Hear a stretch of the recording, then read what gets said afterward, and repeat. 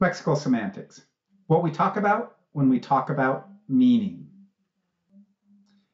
I want to turn now to lexical meaning and a contrast that's often made. Now, when we're talking about this, we're talking mostly about informational meaning.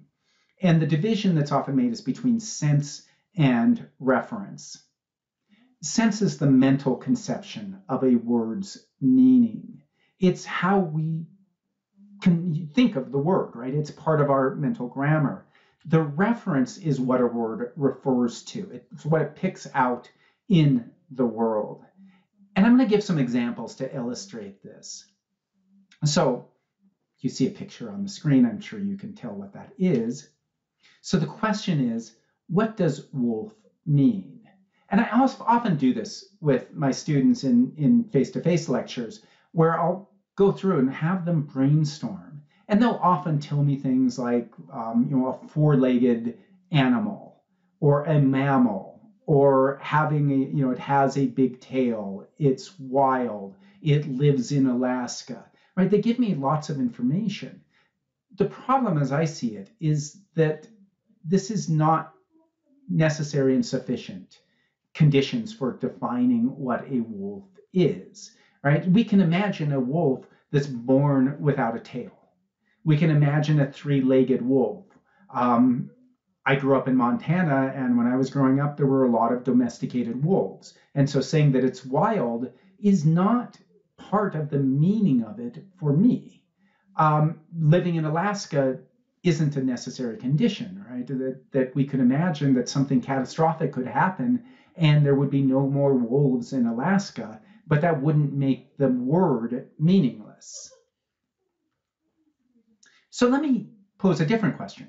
What does Rupert Grint mean? Now, I expect that a lot of you immediately pull up an image of this person, but I also recognize that some of you may not know this name. However, I think you do know who it refers to. Refers to this guy here. Rupert Grint is the actor who played Ron Weasley in the series of Harry Potter films. So my question is, as a word, Rupert Grint, what does it mean? Well, you could give me all sorts of information, like, for example, his birth date, where he was born, that he played Ron Weasley when he was X years old, and so on. But I would argue that none of that is inherent to Rupert Grintness. He was Rupert Grint before he ever got that role as Ron Weasley, and he's had plenty of other roles since then. These are just simply devices that we use to get at its reference. And what I want to argue is that the meaning of Rupert Grint is that individual out there in the world. That is its meaning. Its reference is its meaning. Now, I want you to think about this one. What does chair mean? Now, to me, this is a very different question than the wolf question and the Rupert Grint question, because chairs don't exist without humans, right? This is something that we invented. And for this, I find that many students will start just describing their ideal chair. For me, the picture here is pretty close to my ideal. It's a wooden dining room style chair. That's what I picture when I think of chair. But I recognize that there's all sorts of different types of chairs out there. There are metal chairs, there are tubular chairs, there are chairs made of plywood, there are chairs made of concrete, right? All sorts of chairs. And they have some overlapping similarities. All of them, for example, are designed to be sat in. And I recognize that there are some things that are designed to be sat in that clearly are not chairs. So, for example, a stool is not a chair, right? And a couch is not a chair, right? So there are things that have that property of being sittable, but they're not chairs. And so, to me, perhaps the way to envision what a chair is to imagine your perfect chair and then work away from that in kind of concentric circles to think of expanding it. And I think this is often the way that we proceed with classes like this.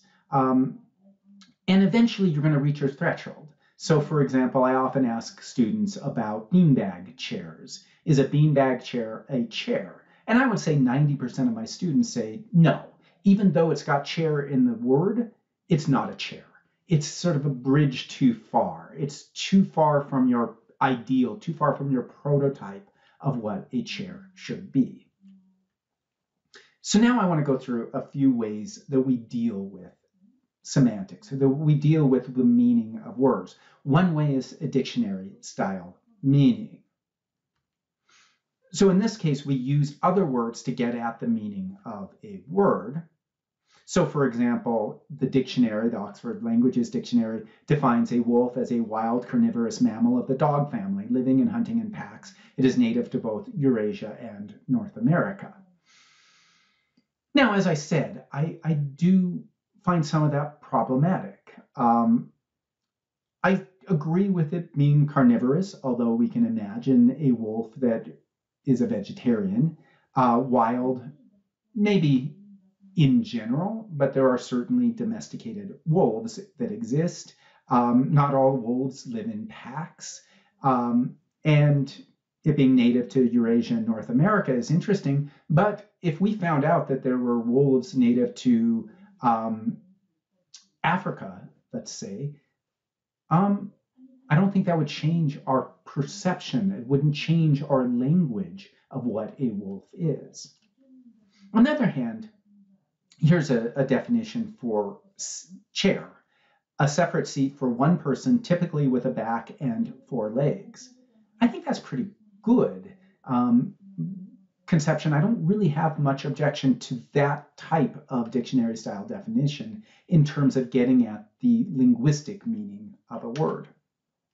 One issue that people have with dictionary style meaning is that it does lend itself to circularity.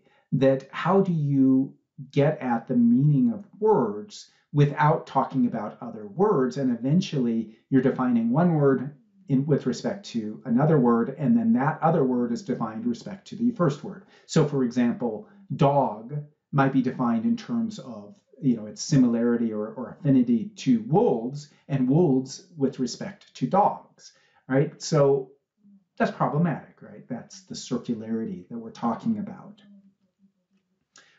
Another problem is, what's the starting point? If we're defining things in terms of other words, well, how did we get our first words? So one approach to that is that we consider certain words, certain meanings as primitives, atoms of language that we're, in a sense, born with, where we have certain primitive notions that we just have hardwired into our brains, and then all other words are built on those words. And I think that gets us around the circularity problem as well. And that sort of approach lends itself well to a feature-based semantics, where we could define a wolf in terms of certain characteristics, certain features that it has, that it's plus canine, that it's plus wild, and being plus canine also means that it's going to be plus mammal, and plus mammal means that it's going to be plus animal, and so on. So we get certain features that go together that imply other features. That's a very prominent way of doing lexical semantics in linguistics. Another approach is the mental image meaning, where meanings are stored as images. So for example, in that case, we could think that the meaning of wolf is just that conception that we've got in our heads of a wolf, which may be very stylized even. It may not be a picture of an actual wolf, but sort of almost like a cartoon image. For Rupert Grint, going back to that, I think my mental image of Rupert Grint is from the very first Harry Potter movie when he was a preteen. And then chair, again, as I said, my perfect image of a chair is a wooden dining room chair. These are called prototypes. These are prototypes of wolfness or chairness, or even Rupert Grintness, I suppose, where I can see somehow that the contemporary incarnation of Rupert Grint has some similarities to my mental image of him when he was about 12 years old. It does lend itself, though, to the problem of perspective, that my mental image of a chair may be very different than your mental image of a chair or a wolf or whatever it is. Does that mean that we have different meanings for those words? Maybe. And then, of course, there's the issue that not all meanings lend themselves to images. So this certainly isn't something that we can apply across the board to all lexical items. I would be hard-pressed to have a mental image of what entropy is, for example. Okay, another approach is meaning as reference, which I already brought up with respect to Rupert Grint, that a proper name really doesn't lend itself to sense-based meaning. It really has as its meaning its reference. So the meaning of a proper name is the reference of the name. So Rupert Grint is that individual, not the picture of the individual, that individual out there who I've never met, never seen in person, but I trust that he exists out there in the world. And that is the meaning of Rupert Grint. Meaning for nouns, verbs, and adjectives could similarly be reference-based, i.e. the set of all things that X. So, for example, wolf. We could define wolf as just simply being the set of all things that are wolves. And that seems kind of odd at first, but it really does work. And it seems to be a very good way to get at the meaning of words semantically, especially once we get into compositional semantics, that set-based approach is really useful. Another approach is through meaning relationships. Hyponymy and hypernymy, synonymy, antonymy, and there's different types of antonymy: complementary antonymy, gradable antonymy, reverses antonymy, and converses antonymy. Let's start with hyponymy and hypernymy. This is the idea of sets and subsets. This ends up being a very useful way of defining terms. So, for example, when we talk about animals, we often think about them in terms of their relationships to other animals. So we group canines together, for example, and in that way we know that gray wolves and dogs are very closely related because they share a common hypernym. So a hypernym is above the word. Hyponym would be below the word. So, for example, dog has many hyponyms like poodle, German shepherd, Rottweiler. All right, so that's going to be hyponyms of dog. And then a hypernym of dog would be canine. And then a hypernym of canine would be mammal. And we could go on up. That's a good way to establish meaning relationships. Synonymy is another one that we need to grapple with in semantics. The idea of this is that if we go back to the Saussurean sign, it's two signifiers, one signified. Languages tend to be tolerant of homophony, but very intolerant of synonymy.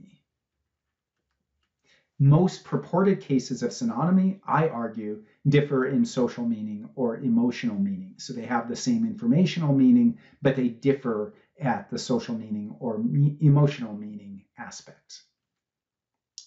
Antonymy, this is where we've got opposites, but there's different types of opposites.